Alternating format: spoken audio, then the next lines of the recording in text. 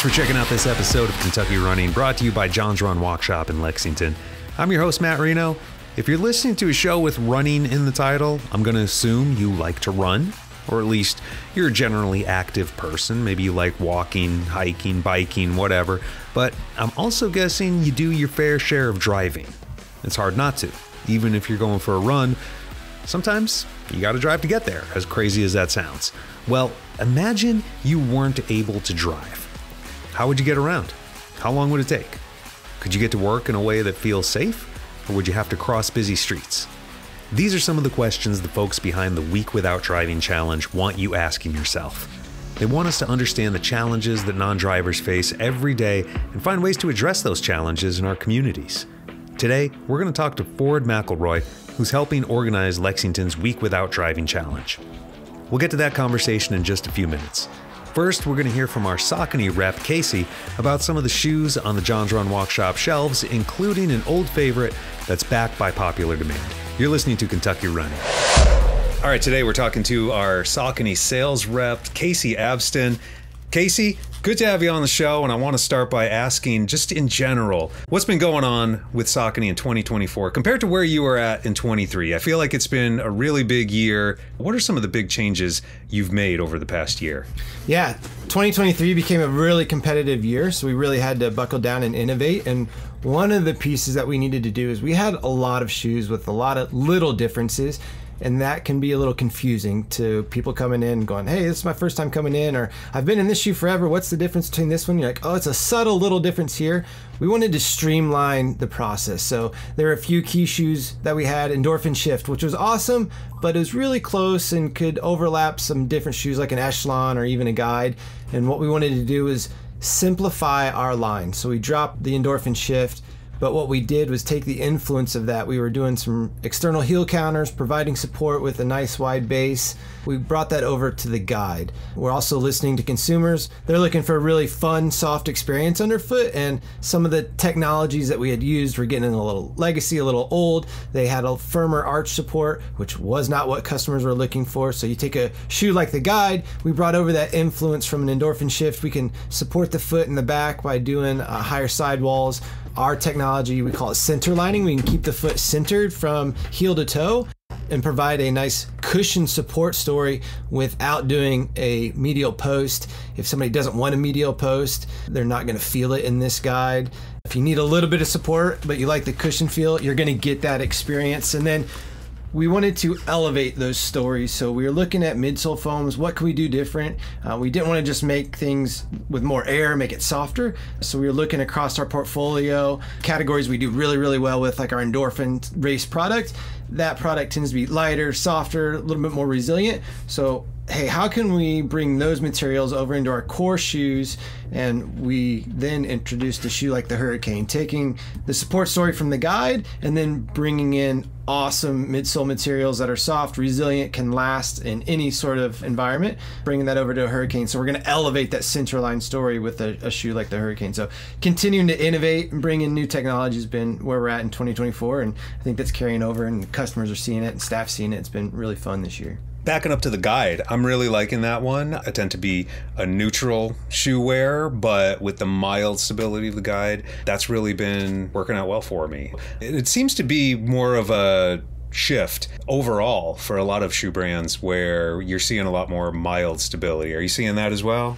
Yeah, I'm going to point out you have the Guide on right now, which is exciting to see. And we did this impromptu, so you didn't dress for the occasion. What we want to see is more versatility out of the shoes. Like, we can have a shoe wall that has 20 different shoes, and you know, this goes for 5% of population, this goes for 5% of population, and we're not doing the community a service when we do that. So if we can simplify the shoes, but at the same time make them open to more people, we'll be more successful. We'll deliver a better experience for the customer. So what you're saying is right on. So with the Guide, taking out the medial post but putting in the center line idea, it can now work for somebody who is in a traditional neutral shoe, but then it goes up to where it's been positioned for several years, which is that guidance category, the stability category. Those terms have kind of faded, got a little grayer in the last few years as we've done more research and the industry's done more research and figure out how we can support the shoe. When in doubt on the shoe, the Guide will work for a large majority of people now compared to where it was in the past. we just brought the hurricane, and this is kind of a return for you as well, right? Like, because the hurricane went away for a while. Yeah. And what was the reaction when the hurricane went away, and what was the impetus behind bringing it back? I mean, it just goes back to having a crowded marketplace and what's working, what's not. The hurricane kind of lost its way. One of our designers laughed and he called it the kitchen sink era. And it was like to sell a shoe, we had to pack in more and more technologies. And it's like, hey, we got this, and we got this, and we got this. And we almost got to the point where we were over-engineering a shoes. So to the point, like, we put a big crash pad on the outside. Hey, we're going to stick this soft foam way out far to help slow down the rate of pronation. Well, we created a lever effect at that point to where we are increasing pronation. So the shoe got a little complex, a little lost, so we dropped it. Bringing the hurricane back, we felt like that was back to Saucony, back to our innovation. It was a key shoe for us. We wanted to get back to that time where going for a run was just fun and distraction, free moment. It was an escape from life. So the hurricane to us is a time that we were really proud of, and we want to get back to that spot. So a little different. There's a new generation now, so when you look at the hurricane, not exactly like what it was 3-4 years ago when it was out in the marketplace, but bringing in that new innovation, the new thought process, and delivering that high cushion guidance feeling underfoot for the customer. So it's a nice complete circle. Nice. Sounds like you're taking more of that keep it simple, stupid approach. Great move. Good to have the hurricane back. Casey, anything else you want to say about where Saucony is headed in the rest of the year or into the future? Yeah, so we've positioned ourselves. We want to be the king of foams. We're having some fun with that idea. You know, we want it to be lightweight, but we don't want it to feel dead. It needs to have some energy return. And how can we deliver that in a really fun approach? And we have a new midsole foam Incredi-Run is really fun, and it gets back to the root of what running is. When I've had my samples out and let people try the shoe on, they just look up at me with this huge smile like, what's going on under my foot? This is nothing that I've experienced before. And that's what we want to deliver. It's just that chance for anybody, runner, walker, put on a shoe, you step outside and you're like, you know what? It feels good to get outside for exercise today. We're getting back to that innovation and that fun cycle. So it's an exciting time to be part of the brand. Awesome. Thanks a lot, Casey. Appreciate you coming on the show. Thanks for having me. Good time. Ford McElroy, good to have you on the Kentucky Running Podcast to talk about the Week Without Driving Challenge happening September 30th through October 6th. Ford, I'm going to admit, this sounds both wonderful and a little terrifying. Tell us about the challenge and how you got involved. Yeah, thanks for having me, Matt. Its main goal is to raise awareness to people who can't drive or choose not to drive. There are lots of different reasons that can happen. It's empathy driven, if you will. Is it meant to make people a little nervous? Like, oh, I could never go a week without driving. Maybe I should do something about that. Yeah, that's a good way to put it. In a way, it is a challenge to go a week without driving, but more importantly, it's a chance to identify and discuss barriers in our transportation system as a community. If you drive regularly and aren't able to make it a full week without driving, then we invite you to think of it as Mindful Driving Week. If you can't complete a task without driving, consider what someone without access to a car or driver license would do. Okay, cool. So what are some of the barriers that people have in a car-centric society? Safe places to walk or bike, scattered, inconsistent public transit. From an environmental perspective, it's super inefficient to have one, maybe two people in giant 2-ton boxes. Obviously, there's safety concerns. Pedestrian fatalities have been increasing for the last few years. 2022 was a 40-year high in pedestrian fatalities. Wow. Yeah, I saw that pedestrian and bicyclist collisions and fatalities have been skyrocketing, including 20 fatalities in Lexington in 2023. What are the main factors in this trend aside from just more cars on the road? A lack of safe alternatives to ride or walk outside of the main roads. Driving culture is another thing.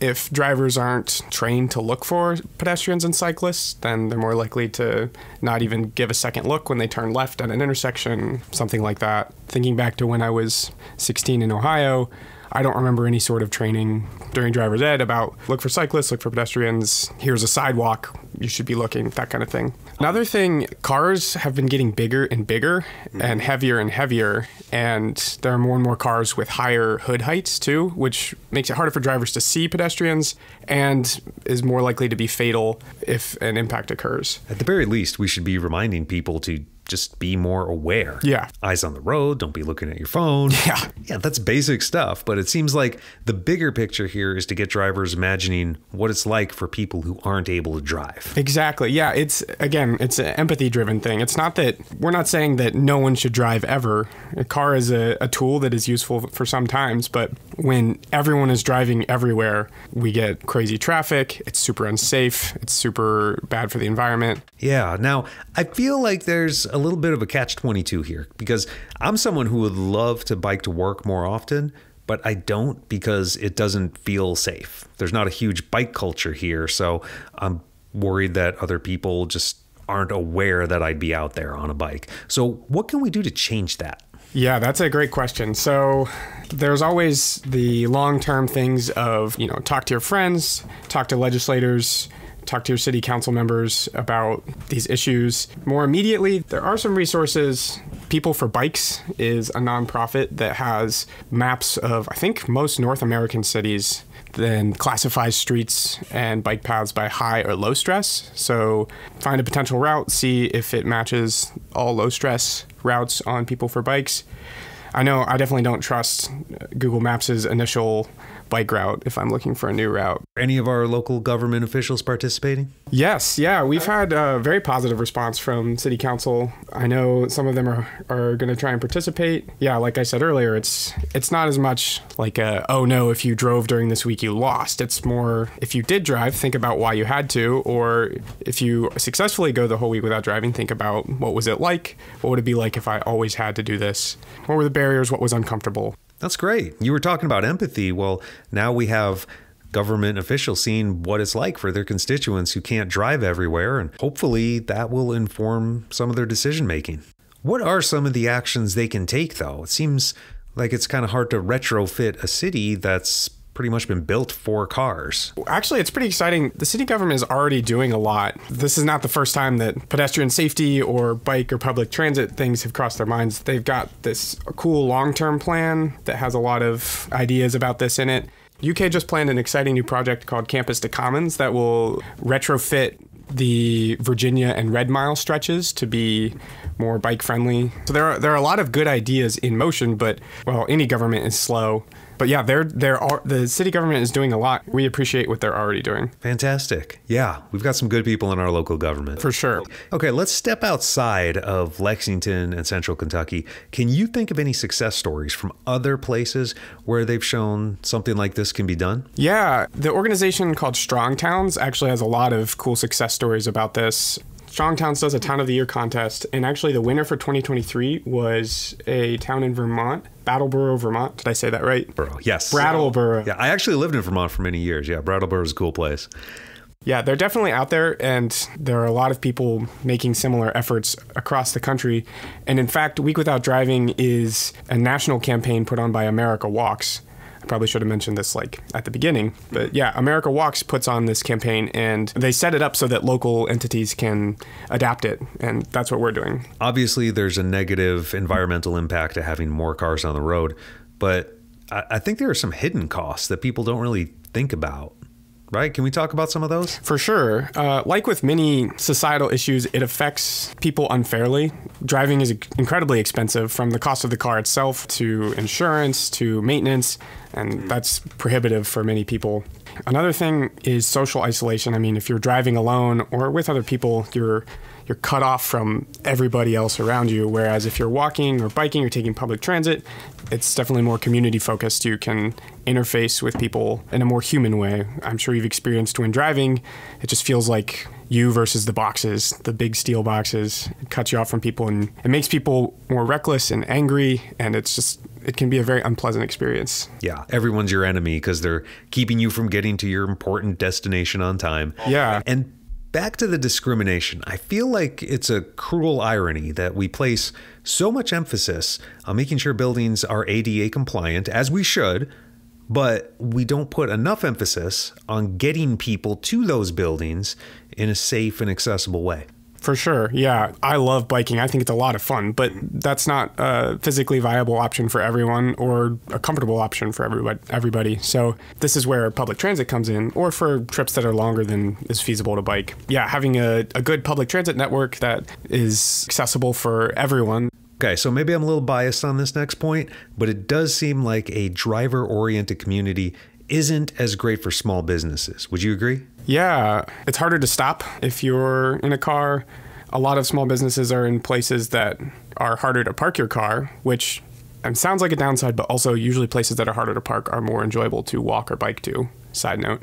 The nature of car travel makes it harder for people to stop and enjoy local businesses, smaller businesses.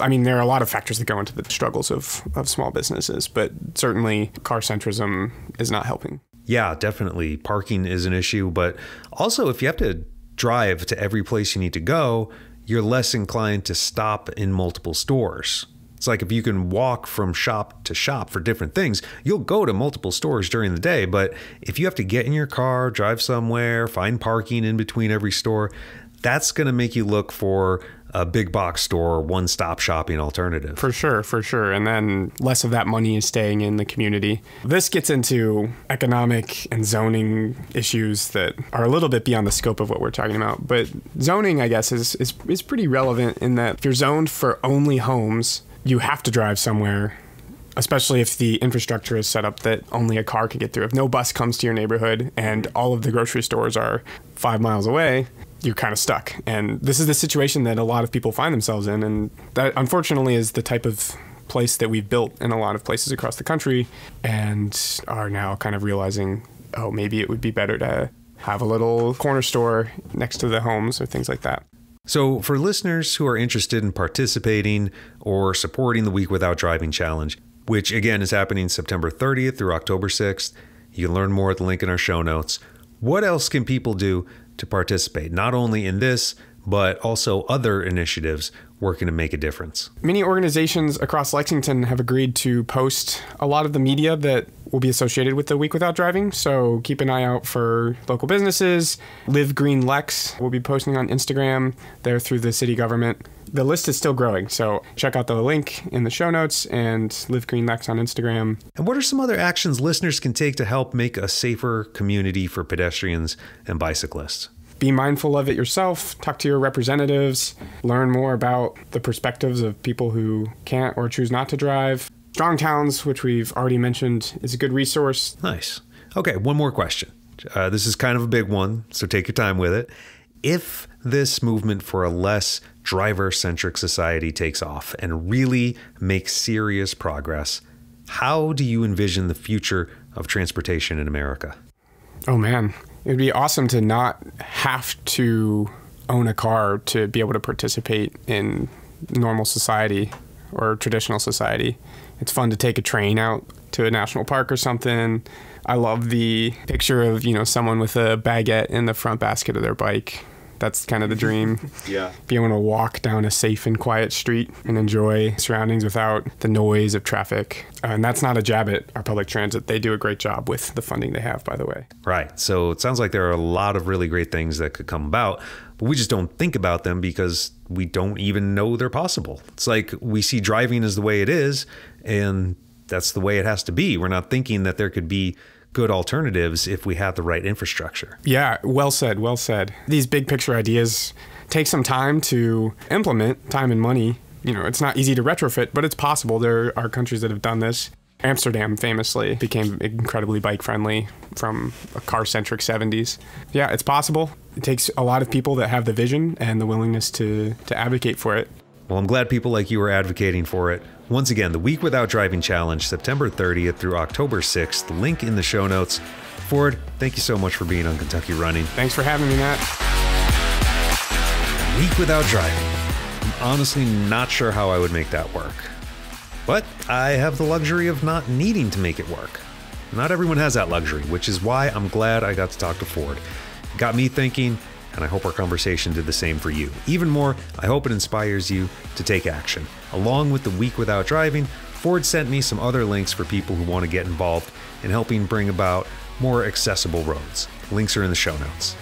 For John's Run Walk Shop, I'm Matt Reno. I appreciate you tuning into the show. And if you want to help others discover it, please leave a rating and review. It helps a lot. We'll talk again soon on Kentucky Running.